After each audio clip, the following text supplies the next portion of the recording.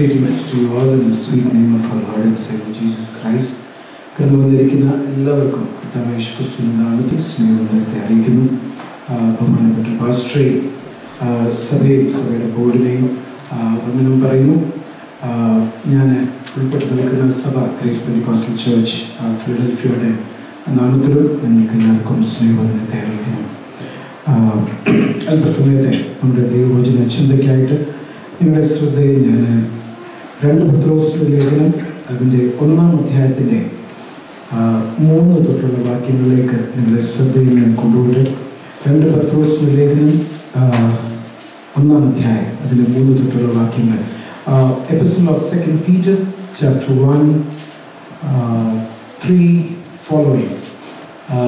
Usually I don't tell how many verses would I be dealing because people are so alert. Now that verses are over, so the message is over. Pastor has told me what's the time for it, so I'll go by the time. You need not worry about it. അപ്പോസ്തലനായ പത്രോസ് ഈ ലേഖനം എഴുതുന്നത് വളരെ പീഡനത്തിൽ കൂടെ കടന്നു പോകുന്ന ഒരു സഭയ്ക്കാണ് എഴുതുന്നത്. ഏഷ്യ മൈനറിലുള്ള പീഡനത്തിൽ കൂടെ കടന്നു പോകുന്ന സഭയ്ക്ക് ഈ ദിവസങ്ങളിൽ നിങ്ങൾ എല്ലാവരും അറിഞ്ഞതുപോലെ നോർത്ത് ഇന്ത്യയിൽ വളരെ പീഡനങ്ങൾ നടക്കുന്നുണ്ട്. ഒരു 2 മാസത്തെ ഒരു ഈക്വേഷനിൽ നിങ്ങൾ കേട്ടത് ശരിയാണെങ്കിൽ ഏകദേശം 64 ദൈവദാസന്മാർ മൃഗീയമായിട്ട് അവരെ അടിച്ചു, ഉപദ്രവിച്ചു. പക്ഷേ അതിലൊക്കെ വളരെ വ്യത്യസ്തമായിട്ട് 1-ാം നൂറ്റാണ്ടിലെ പീഡനം ജനത്തിന് വളരെ സഹിക്കാൻ വല്ലാതാണ്. ഇങ്ങനൊരു സദസ്സ് അവരുടെ മുന്നിൽ ഇരിക്കുവാണെങ്കിൽ മൂക്കില്ലാത്തവരും ചെവിയില്ലാത്തവരും വിരലില്ലാത്തവരും അംഗവൈകല്യത്തോടുകൂടെ പീഡനത്തിൽ കൂടെ കടന്നുപോയ ആ മൃഗീയമായ പീഡനം കഴിഞ്ഞിട്ട് അവിടെ ഇരിക്കുന്ന ഒരു സഭയെ അവരെ പ്രോത്സാഹിപ്പിക്കുവാൻ, വിശ്വാസത്തിൽ നിലനിൽക്കുവാൻ വേണ്ടി അപ്പോസ്തലനായ പത്രോസ് ഈ ലേഖനം എഴുതുന്നത്. ആദ്യത്തെ ലേഖനം എഴുതി അവരെ പ്രോത്സാഹിപ്പിച്ചു. 2-ാം ലേഖനം എഴുതുമ്പോൾ അവരുടെ എല്ലാം നഷ്ടപ്പെട്ടു. അടുത്ത ദിവസം എങ്ങനെ നടക്കും എന്നവർക്കറിയത്തില്ല. അവരെ ഒളിച്ചും പാത്തുമൊക്കെ കൊളോസിയമിലും അണ്ടർഗ്രൗണ്ട് ചർച്ചസിലൊക്കെ അവർ കൂടിക്കൊണ്ടിരിക്കുന്ന സമയത്ത് അവരെ ഉത്സാഹിപ്പിക്കുവാനായിട്ട് അപ്പോസ്തലനായ പത്രോസ് ഈ ലേഖനം എഴുതുന്നത്. യേശു ക്രിസ്തുവിനോട് കൂടെ നടന്ന് അത്ഭുതങ്ങളൊക്കെ കണ്ട് മനസ്സിലാക്കി യേശു ക്രിസ്തു പോയി. അത് കഴിഞ്ഞിട്ട് ഇനിയും ഇവരെ ഈ വിശ്വാസത്തിൽ നിലനിൽക്കണമെങ്കിൽ പീഡനങ്ങൾ കാരണം ഇവർ സഭയെ വിട്ട് പോകാനായിട്ട് വിശ്വാസം ത്യാഗം വരുവാനുള്ള സാധ്യതയുള്ളപ്പോൾ അപ്പോസ്തലനായ പത്രോസ് ഇവർക്ക് ലേഖനം എഴുതി. ഇവരെ പ്രോത്സാഹിപ്പിക്കാൻ വേണ്ടി എഴുതിയ ഒരു ലേഖനമാണ്. അതിൻ്റെ 2-ാം ലേഖനത്തിൻ്റെ 1-ാം അധ്യായത്തിലേക്കാണ് ഞാൻ നിങ്ങളുടെ ശ്രദ്ധയെ കൊണ്ടുവരാനായിട്ട് ആഗ്രഹിച്ചത്. ഞാൻ അതിൻ്റെ ഒരു ടോപ്പിക്ക് അതിൻ്റെ ഒരു ടൈറ്റിലായിട്ട് കൊടുക്കുകയാണെങ്കിൽ അതിൻ്റെ 11-ാമത്തെ വാക്യം verse 11 is the title that I see. I read it in English first, or probably verse 11. For so an entrance will be supplied to you abundantly into the everlasting kingdom of our Lord and Savior Jesus Christ. ഇങ്ങനെ ചെയ്താൽ നിങ്ങൾ ഒരു നാളും ഇടറിപ്പോകാതെ നമ്മുടെ കർത്താവും രക്ഷിതാവുമായ യേശു ക്രിസ്തുവിന്റെ നിത്യരാജ്യത്തിൽ പ്രവേശം ധാരാളമായി പ്രാപിക്കും. അപ്പോസ്തലനായ പത്രോസ് പറയുന്നത് നിങ്ങൾക്കെല്ലാം നഷ്ടപ്പെട്ടു. നിങ്ങളുടെ വ്യക്തിത്വം നഷ്ടപ്പെട്ടു, നിങ്ങളുടെ വീട് നഷ്ടപ്പെട്ടു, ഭർത്താവിനറിയത്തില്ല ഭാര്യ എവിടാണെന്ന്, മാതാപിതാക്കന്മാർക്കറിയത്തില്ല മക്കൾ എവിടാണെന്ന്, മക്കൾക്കറിയത്തില്ല മാതാപിതാക്കന്മാർ എവിടാണ്.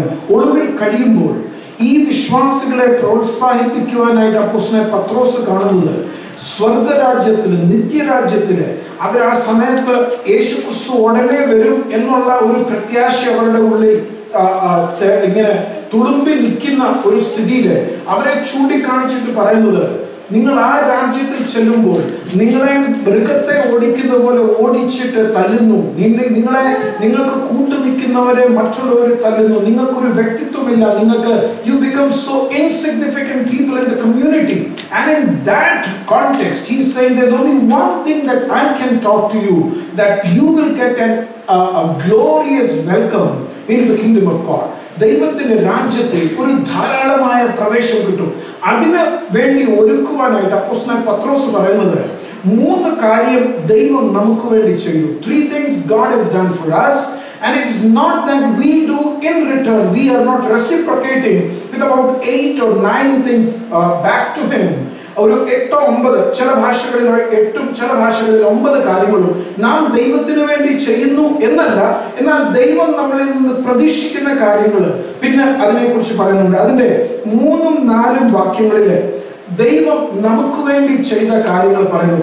Verse 3 and 4 says what the Lord has done for us, and in 5, 6 and 7 he says what we got to be possessing, what we got to be having in our life.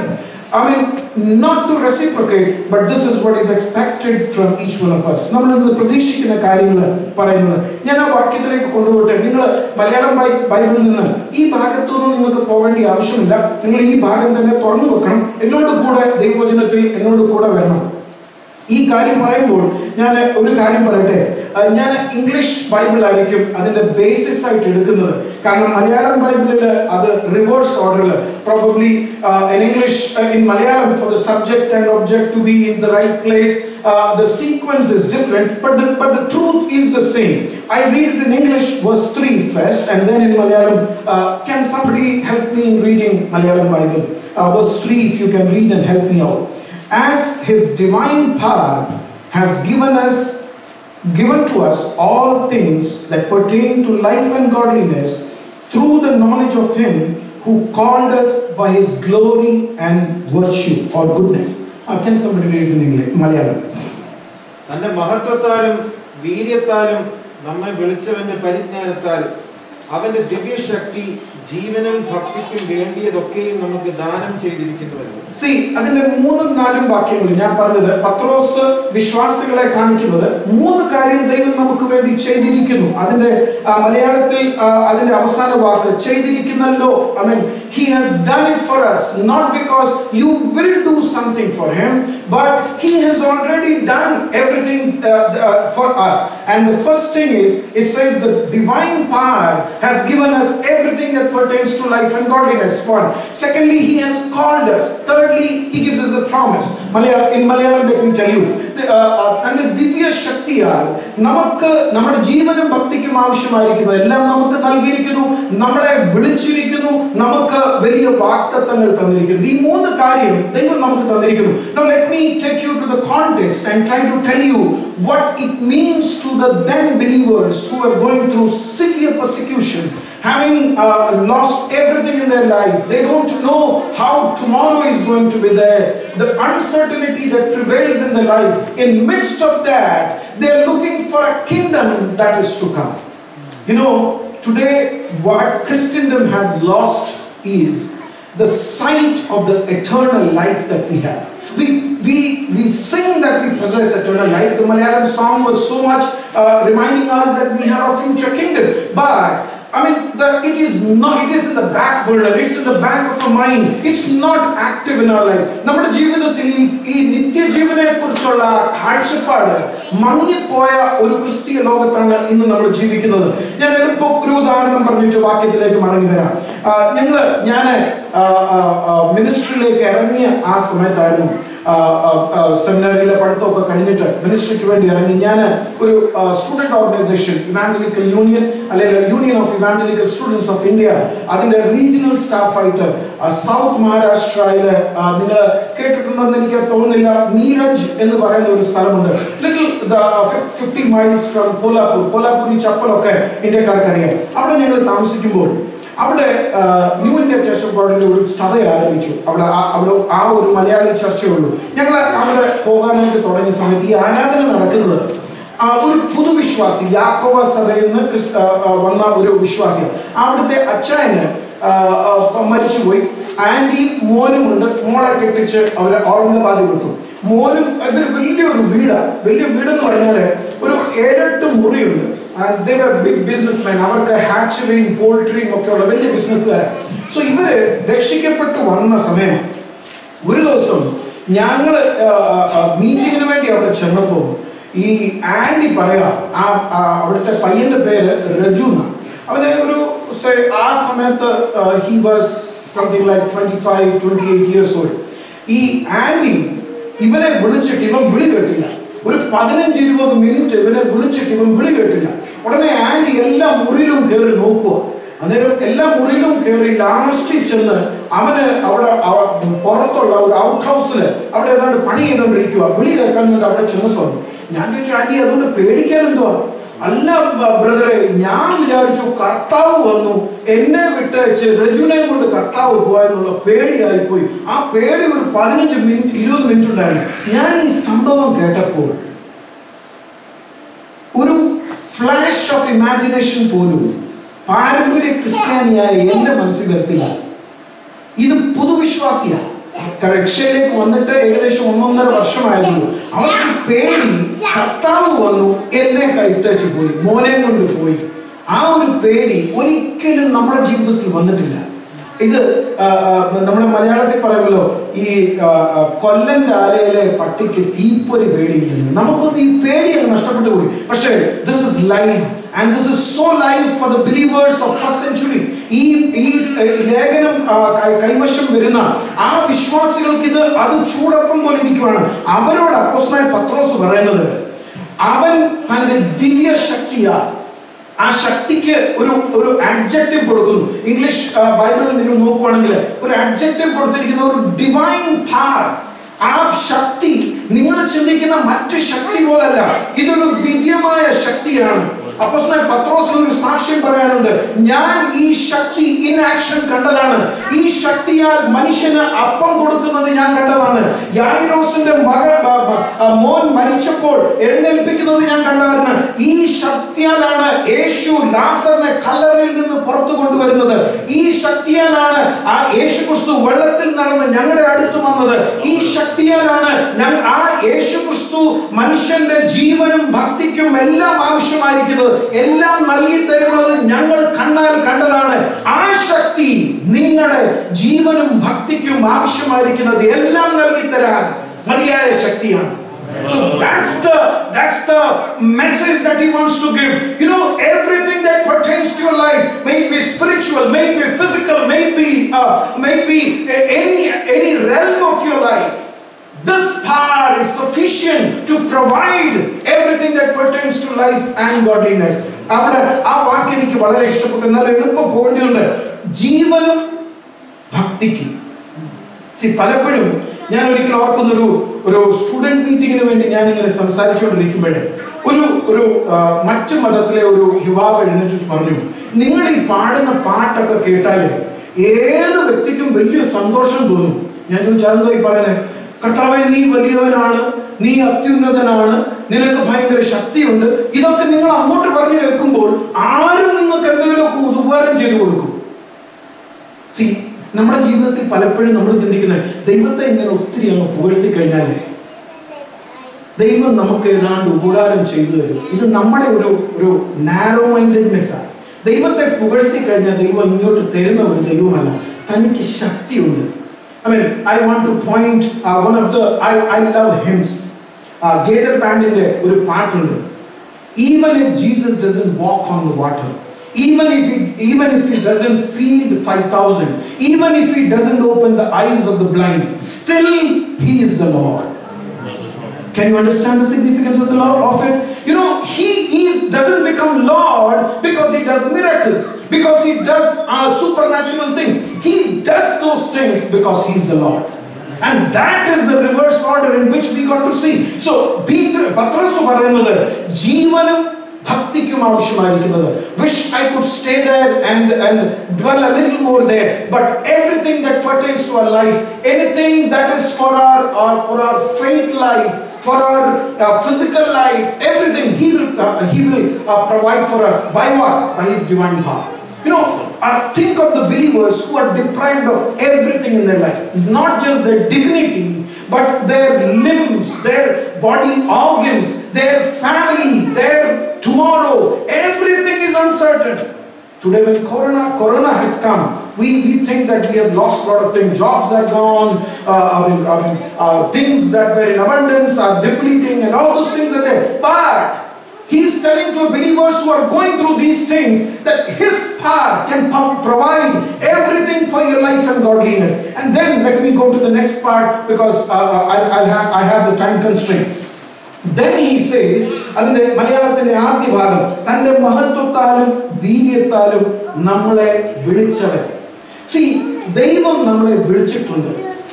ഈ വിശ്വാസികളുടെ ചിന്തയുണ്ട്, ഞങ്ങൾ അവന്റെ പിന്നാലെ പോയതുകൊണ്ടാണ് ഈ പീഡനത്തിൽ കൂടെ കടന്നു പോകേണ്ടത്. ഈ പ്രതിസന്ധികൾ ഞങ്ങളുടെ ജീവിതത്തിൽ വന്നത് ആ വ്യക്തി എന്നെ വിശ്വാസത്തിൽ കൊണ്ടുവന്നു, എന്നെ ക്രിസ്ത്യാനിയാക്കി, അതുകൊണ്ട് ഈ പ്രശ്നങ്ങൾ എന്റെ ജീവിതത്തിൽ വരുന്നത്. പത്രോസിന് അവരോട് പറയാനുള്ളത്, നിങ്ങൾ തെരഞ്ഞെടുത്തതല്ല, എന്നാൽ അവന്റെ വീര്യത്താലും അവന്റെ മഹത്വത്താലും നിങ്ങളിൽ ഒന്നും കണ്ടിട്ടല്ല, നിങ്ങൾ ആരോ ആയിട്ടല്ല നിങ്ങളെ തെരഞ്ഞെടുത്തത്, അവന്റെ മഹത്വത്താലും അവന്റെ വീര്യത്താലും അവൻ നിങ്ങളെ വിളിച്ചു. അതാണ് നിങ്ങളുടെ ഡിഗ്നിറ്റി ആയിട്ട് വരുന്നത്. You know, just now that sister was beautifully singing that song, I am who you say I am. You know, that's a realization that the church needs to have. It's not just enough of singing, but we need to know that he has called us, and that gives us a dignity. That gives us an identity in this world. He has called us and made us somebody. Not that we chose him, but he chose us. And that is the second thing that God has done. And ee vishwasikalkku adana deivam cheyidadayitte avarodu parayunnathu. Avan viളിച്ചെന്ന് പറയുമ്പോൾ, വിളിച്ചവൻ വിശ്വസ്തനാണ്. അവൻ നിങ്ങളെ കരുതും, അവൻ നിങ്ങളെ നടത്തും, അവൻ നിങ്ങളെ കരുതും, അവൻ നിങ്ങളെ നടത്തും എന്നൊക്കെ പറയുമ്പോൾ, ഇത് കേൾക്കുമ്പം ഈ പ്രസംഗത്തിൽ ഇങ്ങനെ ഒരു ഓളം ക്രിയേറ്റ് ചെയ്യാനായിട്ട് ദൈവം നിങ്ങൾക്ക് തരും, നൽകും, ഇതെല്ലാം പറഞ്ഞു കഴിയുമ്പോൾ എല്ലാവർക്കും ഭയങ്കര സന്തോഷമാണ്. പക്ഷെ നൽകുമെന്ന് പറഞ്ഞത് ആ നിത്യജീവന്, അല്ലാതെ ഇവിടെ വീടും നാടും കൂടുമല്ല. ഞങ്ങളുടെ ഹിന്ദി ഭാഷയിൽ ഒരു വാക്കിങ്ങനുണ്ട്, റോട്ടി കപ്പട ഓർ മക്കാൻ എന്ന് വെച്ചാൽ വീടും ഫുഡും തുണിയും ഒക്കെ തരുന്നതല്ല ദൈവം നമുക്ക് തരുന്നത്. ഇവിടെ പത്രോസിന് പറയാനുള്ളത്, നിങ്ങളുടെ ഇവിടുത്തെ വീട് നഷ്ടപ്പെട്ടു, ഇവിടുത്തെ നിങ്ങളുടെ കുടുംബം നഷ്ടപ്പെട്ടു, ഇവിടെ നിങ്ങളുടെ വ്യക്തിത്വം നഷ്ടപ്പെട്ടു, നിങ്ങൾ ക്രിസ്ത്യാനിയെന്ന് അറിയുന്നവർ നിങ്ങളെ ഓടിച്ചിട്ടടിക്കുന്നു. എന്നാൽ ഒരു കാര്യമുണ്ട്, നിത്യജീവനിൽ അവൻ വിളിച്ചവൻ, അവൻ നിങ്ങളെ ആ തുറമുഖത്ത് എത്തിക്കും. അതാണ് നിങ്ങൾക്കുള്ള വാഗ്ദത്തം, അതാണ് ആ വിളിക്കുള്ള വലിപ്പം, അതാണ് അതിനകത്തുള്ളത്. അത് കഴിഞ്ഞിട്ട് പറയുന്നത്, അവയാൽ അവൻ നമുക്ക് വിലയേറിയതും അതിമഹത്വമായതും വാഗ്ദത്തങ്ങൾ നൽകിയിരിക്കുന്നു. I like that. You know, he says by which, you know, look at the word, by which, by what? By this calling that he has given us. He says he has given us exceedingly great verse 4 there. Exceedingly great and precious promises. You know, these promises are something that keeps us moving. ഈ വാഗ്ദത്തങ്ങളാണ് നമ്മുടെ ജീവിതത്തിൽ നമുക്ക് മുൻപോട്ട് പോകാൻ ദൈവം വാഗ്ദത്തം തന്നിട്ടുണ്ട്. ആകാശവും ഭൂമിയും മാറിപ്പോകും, അവന്റെ വാക്കുകൾ മാറിപ്പോകുന്നില്ല. അതുകൊണ്ട് ആ വചനത്തെ പിടിച്ചുകൊണ്ട്, കർത്താവേ, ആ വാഗ്ദത്തം ഉണ്ടല്ലോ, നീ എന്നെ കരുതിക്കൊള്ളാം, നീ എന്റെ കുടുംബത്തെ കരുതിക്കൊള്ളാം എന്ന് നീ പറഞ്ഞിട്ടുണ്ട്. അന്നേരം ഒരു ചോദ്യം വരും, ഈ സങ്കടത്തിനകത്ത് ചിലരുടെ വിരലും കൈയും മൂക്കും ഒക്കെ ചെത്തുന്നത്, ചിലരുടെ കഴുത്ത് അവർ വെട്ടിക്കളയും, വാളിനാൽ വെട്ടിക്കളയും. കർത്താവ് ഇതെന്തിനാ സംഭവിച്ചെന്ന് ചോദിക്കുമ്പോൾ നമ്മുടെ ജീവിതത്തിലെല്ലാം ഒരു ചോദ്യമുണ്ട്. ഞാൻ നിങ്ങളെ ശദ്രക് മേശക് അബേദ്നെഗോ എന്ന് ചൂണ്ടിക്കാണിക്കുന്നു. അവർ ആ തീച്ചൂളയുടെ മുന്നിൽ നിൽക്കുമ്പോൾ അവർ രാജാവിനോട് പറയുന്നത്, you know something, our God's potential is he can save us. എന്റെ ദൈവം എന്നെ വിടുവിക്കും, എന്നാൽ അവൻ വിടുവിച്ചില്ലെങ്കിലും we are not ready for a compromise. ഞങ്ങൾ ആ ഒരു കോംപ്രമൈസിന് വേണ്ടി റെഡിയല്ല, ഞങ്ങൾ ആ തീക്കകത്ത് പോകാൻ റെഡിയാണ്. അങ്ങനെയാണ് ഒരു ക്രിസ്തീയ വിശ്വാസിയുടെ ജീവിതത്തിൽ. എന്നാൽ ഈ കോംപ്രമൈസ് ചെയ്ത് മുൻപോട്ട് പോകുമ്പോൾ നമുക്ക് പലരെയും സന്തോഷിപ്പിച്ച് മുൻപോട്ട് പോകാനായിട്ട് ഒക്കും. പത്രോസ് ഇവിടെ പറയുന്നത്, അതിനാൽ അവൻ നമുക്ക് വാഗ്ദത്തങ്ങൾ തന്നിരിക്കുന്നു. ദൈവത്തിന്റെ വാഗ്ദത്തങ്ങൾ നമ്മുടെ ജീവിതത്തിൽ, അതിനെക്കുറിച്ച് ഒരു വിശ്വാസ സമൂഹത്തിൽ ഇനി അതിൽ കൂടുതൽ പറയേണ്ട ആവശ്യമില്ല. അവന്റെ വാഗ്ദത്തങ്ങൾ ഓരോ ദിവസവും നമ്മൾ ഓർക്കുമ്പോൾ, നമ്മുടെ ഭിത്തിയിലൊക്കെ, ഇവിടൊക്കെ ഭിത്തിയിൽ എഴുതി വെക്കാറില്ല, എന്നാൽ ഇന്ത്യയിലൊക്കെ എല്ലായിടത്തും ഭിത്തിയിൽ ഒത്തിരി വാക്യങ്ങൾ എഴുതി വെക്കും. ഇത് ഭിത്തിയെ വെക്കാനല്ല, ഇത് നമ്മൾ ഓരോ ദിവസവും ഓർക്കണം. എൻ്റെ ദൈവം എന്നെ കാക്കാം എന്ന് പറഞ്ഞിട്ടുണ്ട്, എൻ്റെ ദൈവം എന്നെ നടത്താം എന്ന് പറഞ്ഞിട്ടുണ്ട്, എൻ്റെ ആവശ്യങ്ങൾക്ക് മതിയായവനാണെന്ന് പറഞ്ഞിട്ടുണ്ട്. നീ മാത്രം മതിയെന്ന് ഞാൻ അങ്ങോട്ട് പറയുമ്പോഴും പറയുക മാത്രമേ ഉള്ളൂ, അവനിൽ മാത്രമല്ല ആശ്രയം. ആ സമയത്തും അവന്റെ വാഗ്ദത്തങ്ങൾ, അത് അതിമഹത്തായ ഈ വാഗ്ദത്തങ്ങൾ നമുക്ക് ലൈവായിട്ടിരിപ്പുണ്ട്. നാം അതവിടെ നിർത്തിയിട്ട് ഞാൻ അതിന്റെ 3-ാം വാക്യത്തിലേക്ക് ഒന്നുകൂടെ വന്നിട്ട് ഞാൻ മുൻപോട്ട് പോകാം. അതിന്റെ 3-ാം വാക്യത്തിൽ നിങ്ങൾ ഒരു ഭാഗം കണ്ടു കാണും.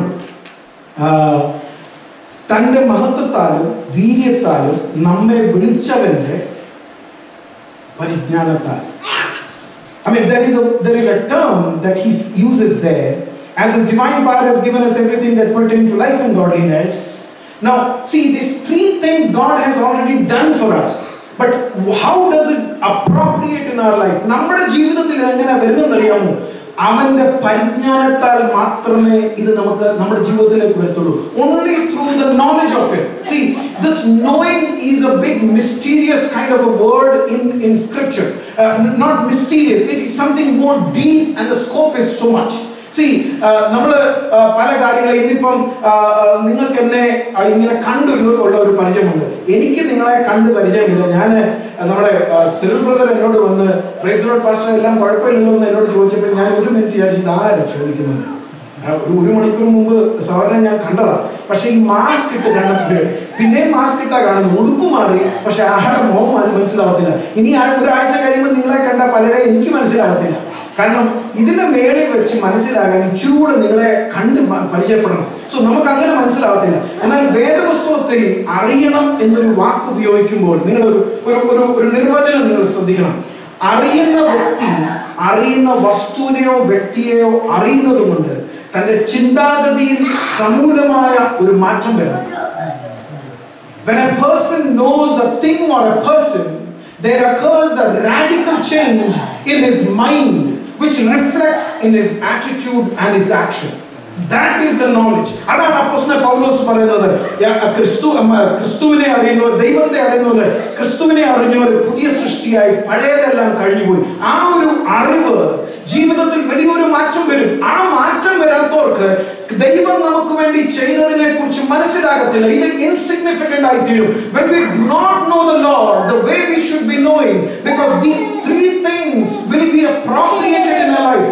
God has done everything by his divine power that pertains to life and godliness. We have a divine call from the Lord. We have his promises available for us. But we would not realize the depth and the meaning of him because we don't have a personal connection with him. നമുക്ക് ദൈവവുമായിട്ട് വ്യക്തിപരമായ ഒരു ബന്ധമില്ല. നമുക്ക് സാമൂഹികമായ ബന്ധമുണ്ട്. നമുക്ക് ഒന്നിച്ചു വരുമ്പം പാട്ടുപാടാം. നമ്മൾ ഒറ്റയ്ക്കും സമയം ഒന്നിച്ചിരുന്ന് നമ്മൾ ഉപവസിച്ച് പ്രാർത്ഥിക്കാം. 7 ദിവസം, 21 ദിവസം, 40 ദിവസം ഒക്കെ ഉപവസിക്കാം. പക്ഷേ ഈ 40 ദിവസം ഉപവസിച്ചാലും 1 മണിക്കൂർ ഒറ്റയ്ക്ക് ദൈവസന്നിധിയിൽ ഇരിക്കുന്നത് വലിയ ബുദ്ധിമുട്ടാണ്. I hope you are understanding what I mean. ആ 1 മണിക്കൂർ ദൈവവുമായിട്ട് നമുക്ക് മധ്യസ്ഥ പ്രാർത്ഥന ചെയ്യാം. 25 മിനിറ്റും 45 മിനിറ്റും ഒക്കെ ഒറ്റ നോൺ സ്റ്റോപ്പ് മധ്യസ്ഥ പ്രാർത്ഥന ചെയ്യാം. പക്ഷേ ദൈവസന്നിധിയിൽ മിണ്ടാതിരുന്ന് കർത്താവേ ഞാൻ ഇനി അങ്ങോട്ട് പറയുന്നത് നിർത്തി നീ പറ, ഞാൻ കേൾക്കാം. ദൈവം ഇങ്ങോട്ട് പറയണേല് നമുക്ക് ഒത്തിരി വയാകൾ വേണം, നമുക്ക് ഒത്തിരി മധ്യസ്ഥന്മാർ വേണം. പ്രവാചകനായിരിക്കും, ചിലപ്പം പ്രസംഗിക്കുന്ന ആളായിരിക്കും, ചിലപ്പം പഠിപ്പിക്കുന്ന ആളായിരിക്കും, സെലിബ്രിറ്റി സ്റ്റേറ്റസ് ഒക്കെ നമ്മൾ അവർക്ക് കൊടുത്ത് അവരിൽ കൂടെ നമുക്ക് കേൾക്കാം. പക്ഷേ let me tell you church, our God is a God who talks to us individually. He is interested in you. He is not interested in your corporate gathering alone. ദൈവവുമായിട്ട് ആ ബന്ധം വരുമ്പോൾ അവിടെ നമുക്ക് മനസ്സിലാവും what is that he has done for us, because he has done these things. ദൈവം ഈ കാര്യങ്ങൾ നമ്മുടെ ജീവിതത്തിൽ ചെയ്തത് ഒരു പദ്ധതി പ്രകാരമാണ്. നമുക്ക് ദൈവം നമ്മൾ ചോദിക്കുന്ന കാര്യങ്ങളെല്ലാം തരുന്നു. നമുക്ക് ആവശ്യം വരുമ്പോൾ നമുക്ക് ഫിസിക്സിന്റെയും കെമിസ്ട്രിയുടെയും ഒക്കെ ഫോർമുല അപ്ലൈ ചെയ്യുന്ന പോലെ നമ്മൾ ഫോർമുല അപ്ലൈ ചെയ്ത് കർത്താവേ നീ വാഗ്ദത്തം ചെയ്തിട്ടുണ്ട്, നീ ചോദിക്കുന്നത് നിനക്ക് തന്നേക്കാം എന്ന് പറഞ്ഞ് നമ്മൾ ഇത് അപ്ലൈ ചെയ്ത് ദൈവത്തെ ഇങ്ങനെ അറിയാൻ വയ്യാത്ത കാര്യം ഓർപ്പിച്ച് പറയുന്ന പോലെ നമ്മൾ പറയും. എന്നാലേ ഇവിടെ ദൈവം ഇത് കാര്യങ്ങൾ ചെയ്തെന്തിനാണെന്നറിയാമോ? അതിന്റെ 4-ാം വാക്യത്തിന്റെ അവസാന ഭാഗം, ഇവയാൽ നിങ്ങൾ ലോകത്തിലുള്ള മോഹത്താലുള്ള നാശം വിട്ടൊഴിഞ്ഞ് ദിവ്യ സ്വഭാവത്തിന് കൂട്ടാളികളായി തീരുവാൻ ഇടവരും. See, I like that part. I wish I could stay there and talk to you. So that, these 3 things God has done, so that through them you may participate in the divine nature. To whom is he talking?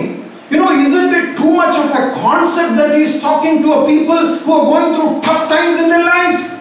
He is telling them, ഈ ഒരു കാര്യങ്ങൾ നിങ്ങളുടെ ജീവിതത്തിൽ ആവശ്യമായിരിക്കുന്നത്, ഈ ലോകത്തിന്റെ മോഹം നിങ്ങളുടെ ജീവിതത്തിൽ വരും. കാരണം എന്ത്? നിങ്ങളുടെ ജീവിതത്തിലുള്ള എല്ലാം നഷ്ടപ്പെട്ടു. നിങ്ങൾക്ക് വീട് വേണം, നിങ്ങൾക്ക് മേൽക്കൂര വേണം, നിങ്ങൾക്ക് കുടുംബം വേണം, നിങ്ങൾക്ക് നിങ്ങളുടെ ആവശ്യങ്ങൾ നാളെ നടത്താനായിട്ട് നിങ്ങൾ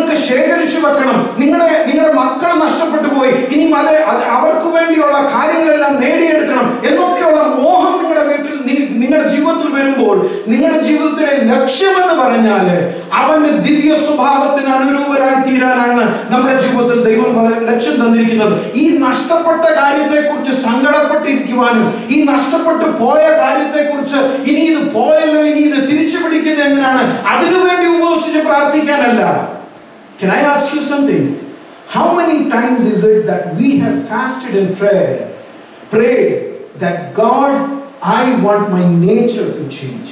We would fast and pray for a job. We would fast and pray for some money to come. Our resources we may pray. We may pray for an admission in our college. But when was it that we sat in the presence of Lord?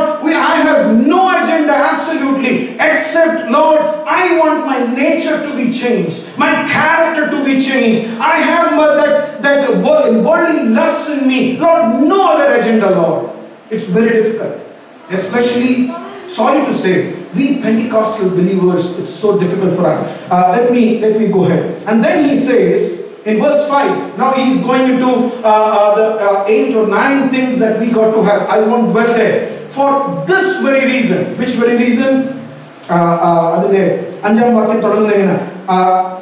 അതുനിമിത്തം തന്നെ നിങ്ങൾ സകല ഉത്സാഹവും കഴിച്ചു. See, what is he saying? He says, you got to make every effort. Why? Because he has already done. You need not wait for him to do something. And because he has done, it is mandatory on you that you make every effort to do what you got to be doing. And you got to have this nature in you, these attitudes, these virtues in you. ഈ സ്വഭാവം നിങ്ങളിൽ ഉണ്ടായിരിക്കണം. എന്നിട്ട് 8-9 കാര്യങ്ങൾ പറഞ്ഞിട്ട് ഞാൻ അതിന്റെ മുന്നോട്ടുള്ള വാക്യത്തിലേക്ക് വരുവാണ്. See, അതിന്റെ 9ാം വാക്യത്തിലേക്ക് 8ാം വാക്യത്തിലേക്ക് വരുമ്പോൾ 8ാം വാക്യം ഒന്ന് വായിക്കാം. ഇവ നിങ്ങൾക്കുണ്ടായി വർദ്ധിക്കുന്നുവെങ്കിൽ നിങ്ങൾ നമ്മുടെ കർത്താവായ യേശുക്രിസ്തുവിന്റെ പരിജ്ഞാനം സംബന്ധിച്ച് ഉത്സാഹമില്ലാത്തവരും നിഷ്ഫലന്മാരുമായിരിക്കുകയില്ല. See how beautifully Peter blends it. For if these things are yours and abound, you will neither be barren nor unfruitful in what? In the knowledge of the Lord. See, he says 3 things God has done for you, and those would be appropriated by the knowledge of God. ദൈവത്തിലുള്ള പരിജ്ഞാനത്താലാണ് ഈ 3 കാര്യങ്ങൾ നമ്മുടെ ജീവിതത്തിൽ വരുന്നത്. ഇനി ഈ ഗുണങ്ങൾ നമ്മളിൽ വർദ്ധിച്ചു ഉണ്ടാകുകയും ഇത് വർദ്ധിച്ചു വരുന്നില്ലെങ്കിൽ അവിടെ എന്താണ് പറയുന്നത്? അതിന്റെ 8ാം വാക്യത്തിന് അത് സംബന്ധിച്ച് നാം ഉത്സാഹമില്ലാത്തവരും നിഷ്ഫലന്മാരുമാണ്. He is saying, believers, true, you are going through tough times in your life. You have difficulties to face. You have challenges in your life. But remember, if you don't have the knowledge of God in your life, you would be fruitless. You would be ineffective in your life. You would be barren and unfruitful in your life. One of the words that should be used there, you will be ineffective in your life. You will have everything in your life. You will pray and you will have house. You pray and you have your cars. You have everything you talk about. But you would be ineffective in your life. നമ്മുടെ ജീവിതത്തിൽ നാം ഫലമില്ലാത്തവരായി തീരും. കാരണം എന്തുവാ? നമ്മുടെ ജീവിതത്തിൽ നമ്മൾ പ്രാർത്ഥിക്കാത്തത് കൊണ്ടല്ല, നമ്മുടെ ജീവിതത്തിൽ നാം കൂട്ടായ്മയ്ക്ക് പോകാത്തത് കൊണ്ടല്ല. അത് പോകണം, അത് ചെയ്യണം. എന്നാൽ നമുക്ക് അവന്റെ പരിജ്ഞാനത്തിൽ നാം നിഷ്ഫലന്മാരായിത്തീരുന്നു. അതില്ലാത്തത് കൊണ്ട് നാം നിഷ്ഫലന്മാരായിത്തീരുന്നു. അതിന്റെ 8ഉം 9ഉം വാക്യങ്ങൾ ഞാൻ ഒന്നിച്ചൊന്ന് കാണട്ടെ. For he who lacks these things are short-sighted.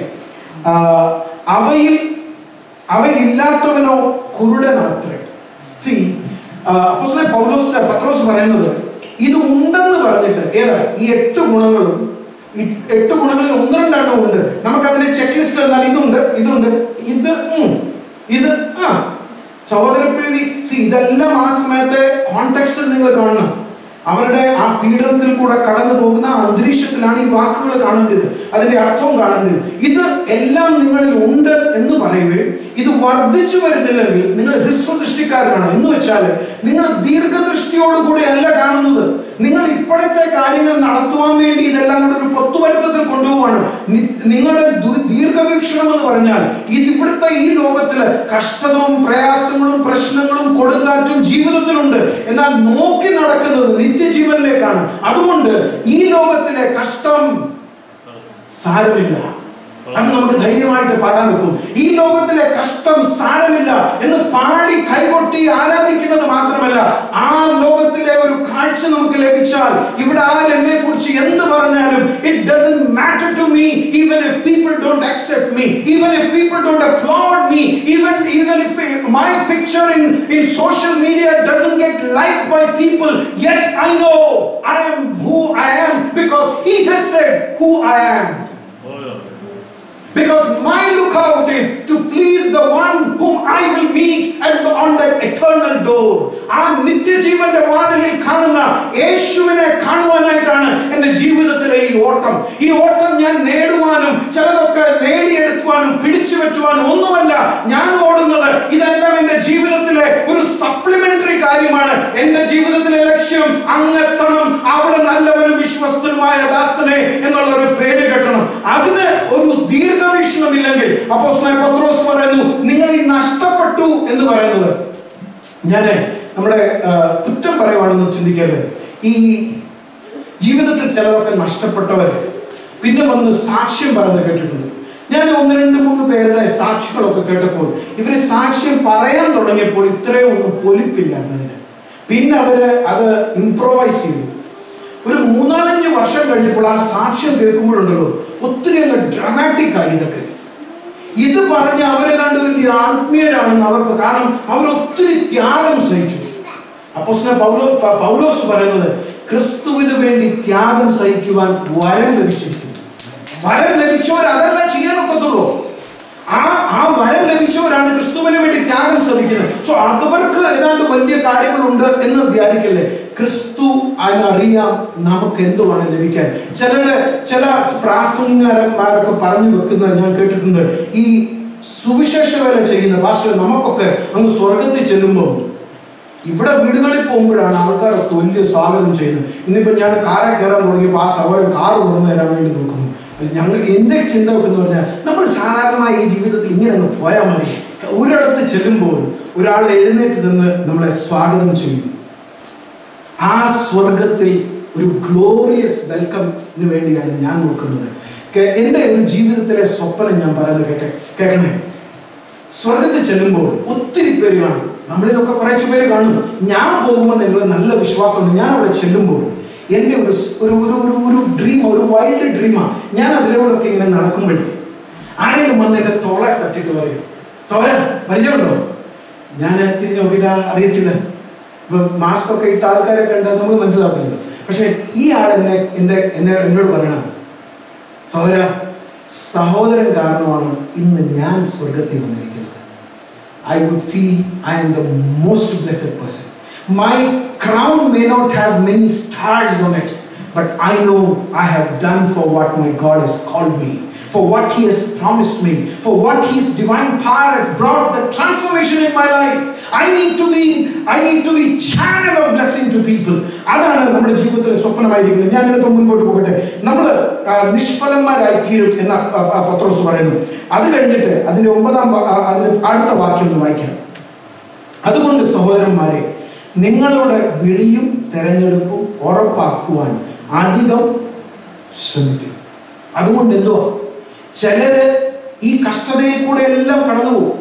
നമുക്കിത് പറയുമ്പോൾ ഇത് അവർക്കാ കഷ്ടത, ഇവർക്കാ രോഗം, അവർക്കാ പ്രതിസന്ധി എന്നൊക്കെ നമ്മൾ പറയും. പക്ഷെ അവിടെ ഇരിക്കുന്ന സമൂഹത്തിൽ എല്ലാവർക്കും കഷ്ടതയും പ്രയാസവും പ്രതിസന്ധിയും ഒക്കെ ഉണ്ട്. ചിലരുടെ വിരല് പോയി, ചിലരുടെ കാല് പോയി, ചിലരുടെ മൂക്ക് പോയി, ചിലരുടെ കുടുംബം പോയി, അങ്ങനെ പലതും നഷ്ടപ്പെട്ടവരാ അവിടെ ഇരിക്കുന്നത്. എന്നാൽ അപ്പോസ്തലൻ പത്രോസിന് പറയാനുള്ളത്, നിങ്ങളുടെ ഈ നഷ്ടമല്ല നിത്യജീവനിൽ നിങ്ങളുടെ മുതൽക്കൂട്ടായിത്തീരുന്നത്. നിങ്ങളുടെ മുതൽക്കൂട്ടെന്ന് പറഞ്ഞാൽ നിങ്ങളിൽ ഇത് ഉണ്ടാകണം, ഇത് വർദ്ധിച്ചു വരണം, ദീർഘദൃഷ്ടി ഉണ്ടായിരിക്കണം, ഹ്രസ്വദൃഷ്ടിക്കാരാകരുത്. അങ്ങനെയുള്ള ഒരു സാധ്യതയുള്ളതുമുണ്ട്. Because there is a possibility like that, he says, he uses that word, make your call and your election firm. We may have everything in life. Probably some of you pray and things happen like this. But those are achievement. Probably when we are there, he will say, I don't know you. Lord, we have done great things. I am the one who led the prayer. When I start praying, people are filled in the Spirit. Those things are not the parameters. That he would say, you know, I have a certain parameters. അതിൽ നിങ്ങൾ വരുന്നുണ്ടെങ്കിൽ നിങ്ങളുടെ ജീവിതത്തിൽ നിങ്ങളുടെ വിളിയും തെരഞ്ഞെടുപ്പും, നിങ്ങൾക്കൊരു വിളിയുണ്ട്, നിങ്ങൾക്കൊരു തെരഞ്ഞെടുപ്പുണ്ട്. അത് നമ്മൾ ഫേം അപ്പ് ആക്കണം. എന്നിട്ട് പറയുന്നത്, for if you do these things you will never stumble. I love that word. മലയാളത്തിൽ ആ വാക്കൊന്ന് വായിക്കാം. അതിന് 11ാം വാക്യത്തിൽ 12ാം വാക്യത്തിലാണ് മലയാളത്തിൽ അല്ലേ? 12ാം വാക്യം വായിച്ചു. ഇങ്ങനെ ചെയ്താൽ നിങ്ങൾ ഒരു നാളും ഇടറിപ്പോകാതെ.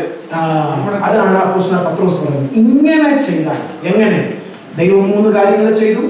നിങ്ങളുടെ ജീവിതത്തിൽ ഈ 8-9 ഗുണങ്ങൾ കാണണം. നിങ്ങൾ ദീർഘദൃഷ്ടിയുള്ളവരായിരിക്കണം.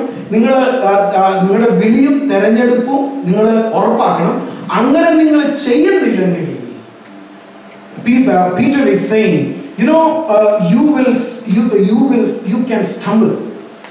ഞാൻ സെമിനറി പഠിക്കുമ്പോൾ ഞങ്ങൾക്കൊരു പാസ്റ്ററൽ തിയോളജി എന്ന് പറയുന്ന കോളേജ് ഗിവൻ സബ്ജക്റ്റ് ഉണ്ട്. അത് യൂണിവേഴ്സിറ്റി സബ്ജക്റ്റ് അല്ല, കോളേജിന്റെ സബ്ജക്റ്റ്. അത് നാട്ടിലുള്ള ഒരു അപ്പച്ചൻ സാറാണ് പഠിപ്പിക്കുന്നത്. ഈ അപ്പച്ചൻ സാറ് ഒരിക്കലും ഇങ്ങനെ പറഞ്ഞു, ഞങ്ങളൊക്കെ ഫൈനൽ ഇയറിലേക്ക് വന്ന് ഫൈനൽ എക്സാം ഒക്കെ ഇങ്ങനെ വരാൻ ആയിരിക്കുക. ആ സമയത്ത് ഈ അപ്പച്ചൻ പറഞ്ഞ ആ ഒരു കാര്യം ഞാൻ എപ്പോഴും ഓർക്കും. എടാ മക്കളെ, നിങ്ങളൊക്കെ സഭയിൽ പോകുമ്പോഴേ ഒരു കാര്യം ഓർക്കണം. തലയിൽ മീൻകൊട്ട വെച്ചുകൊണ്ട് പോകുന്നവന് മീൻകൊട്ടയുടെ നാറ്റം വരത്തില്ല. ഇതിന്റെ പുറകെ വരുന്നവനാണ് മീൻകൊട്ടയുടെ നാറ്റം വരുന്നത്. You know what Peter is saying? You who have been through tough time in your life, if you stop your faith, if you go back on your faith, it is not you alone stumble.